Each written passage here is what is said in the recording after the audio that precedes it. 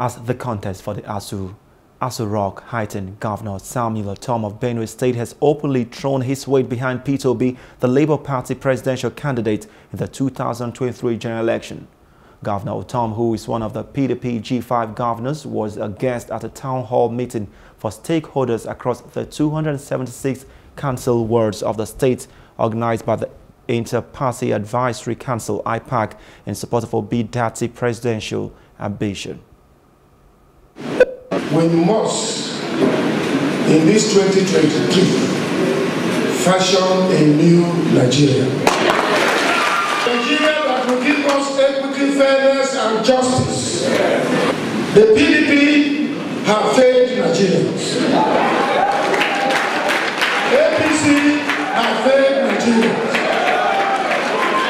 Political parties have failed Nigerians.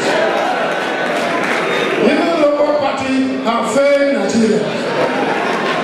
So we must look at individuals, those people who can deliver. So this is not about party. I am not a Labour Party, but I'm working for Peter Obi.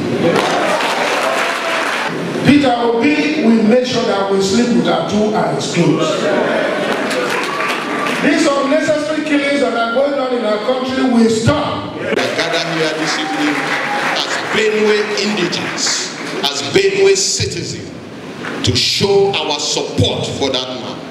And I cannot stop but to continually thank our governor, because he has been able to identify that in Nigeria there must be fairness, in Nigeria there must be equity, and he has been outspoken for the need for justice.